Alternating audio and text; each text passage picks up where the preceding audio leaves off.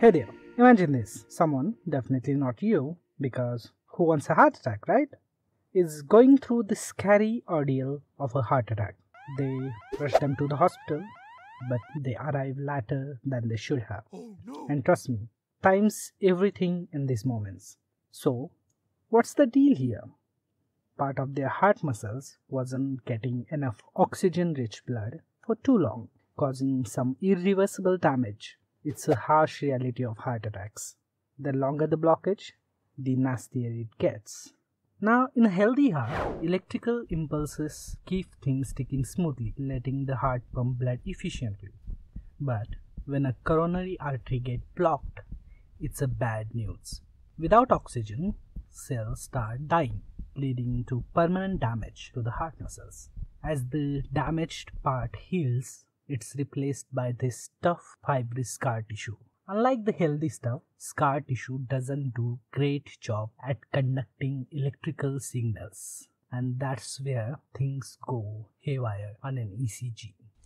When electrical impulses encounter scar tissues, their conduction is delayed and disrupted. When there's a delay in electrical signals traveling through the heart, it messes with the timing of ventricular activation, the process where the lower chamber of the heart, called ventricles, get ready to pump blood out of the heart. And this delay shows up as a prolonged or pathological Q waves on the electrocardiograph. In our ECG, there is indeed a Q wave present, which signifies the initial phase of ventricular activation or ventricular contraction. It's significantly smaller, both in amplitude and duration, compared to a pathological Q wave. This difference in size and duration is an important indicator for differentiating between a normal and a pathological Q wave. The amplitude of Q wave is a reflection of the amount of scar tissue present in the heart muscles. Deeper and wider Q waves indicate a greater extent of scar tissue and consequently more severe damage to the heart muscles.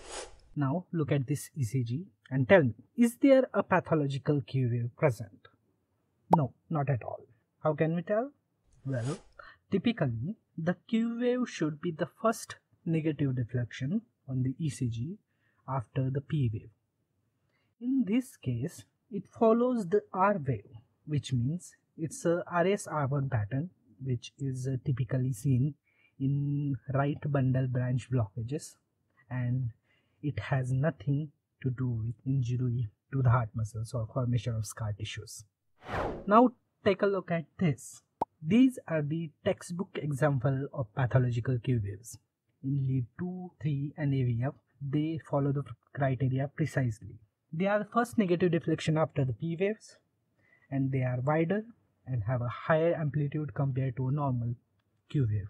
Now, the leads that shows pathological Q waves are likely to correspond to area of the heart where the scar tissue has formed. Let's say that in a patient's ECG, pathological Q waves are observed in lead 2, 3 and AVF. It's likely that scar tissue, based on this finding, it's likely that scar tissue has formed in the inferior wall of the heart. This is because lead 2, 3 and AVF correspond to the inferior region of the heart. So here's your mission. Sift through the ECGs we have got and spot any weird looking Q waves. They will be bigger or longer than usual. They must have a pathological Q wave format, as we have discussed. It's been a pleasure guiding you through today's journey. Until next time, this is Dr. HK signing off. Stay tuned and keep those ECG skills sharp. Thank you.